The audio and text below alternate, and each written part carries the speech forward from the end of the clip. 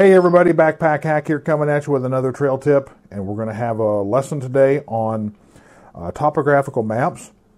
If you understand contour lines, this video is going to be a breeze. If you don't understand contour lines on topographical maps, I'll put a link in the description below to a video I've done on how to understand those and how to interpret topographical maps. And you need to go watch that first so you can understand what I'm talking about here. But if you understand topographical maps, you're going to look at this and you're going to say, there's a hill or a mountain, and the peak of it is about right here. And let's say you want to approach it from this direction. You're going to have a nice, gentle uphill climb. You're going to reach the peak of this hill or the mountain, and then you're going to have a rather steep descent as you continue on a straight line. But what happens if this is not a mountain, but actually a volcano, where this is the crater to the volcano? And down here in the bottom of the crater, that is actually lower than the surrounding area. How do you denote that on a topographical map and make it understandable to somebody reading the map? It's very simple. You use what's called Hachure lines, or sometimes called depression lines or depression marks. And those are these little tick marks here on the contour lines that you see on occasion on a topographical map. That means you're no longer going uphill in this direction, you're going downhill. So you'll be coming up, take the same path, you'll be coming up your nice gradual climb, then you'll reach the rim of the crater, and hopefully this is an inactive volcano, because you definitely don't want to go down into it while it's active. But you cross over the rim of the crater and descend down into the bottom of the crater, reach the bottom, and then come back up to the rim, and then continue down the opposite side of the volcano. Very important to note that this does not denote the rim of the crater.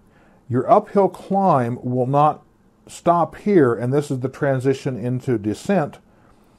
This contour line is the same elevation above sea level as this one. So the rim of the crater is going to be somewhere in here. Conversely, this contour line is the same elevation as this one, and this one is the same elevation as this one. So the elevation here in the center is going to be no lower than somewhere just inside this contour line. So you come up the hill, or up the side of the volcano, reach the rim of the crater, come down into the bottom, reach the bottom of the crater, make an ascent on the opposite side, reach the opposite rim, and then go down the opposite side of the volcano. These tick marks simply indicate a reversal of the terrain. Now, suppose when this volcano was active, as it was dying, it pushed up a lava dome here in the center. So in the bottom of this crater, as this crater comes down, there is a dome of material, whether it's rock or earth material or something like that. This is what it would look like on a topographical map. So again, you will come up the side of the volcano, cross the rim of the crater somewhere in here, descend, and then somewhere in here you'll reach like you're crossing a dry riverbed, or maybe there could be water there, I don't know. And then you will ascend again the top of this dome, descend again to the opposite side of this lowest part of the crater, ascend the opposite side of the crater, and then descend the opposite side of the volcano. And again, this line will be the same elevation as this line, which will be the same elevation as this line back here. This line and this line are the same elevation. This line and this line are the same elevation, and as is this line. So hopefully that helps you understand these interesting little tick marks. If you have seen them on a topographical map, you will know what they mean. If you don't know, if you've never seen them on a topographical map, this way hopefully you'll know what you're looking at, in that you were looking at a depression as opposed to the top of a mountain.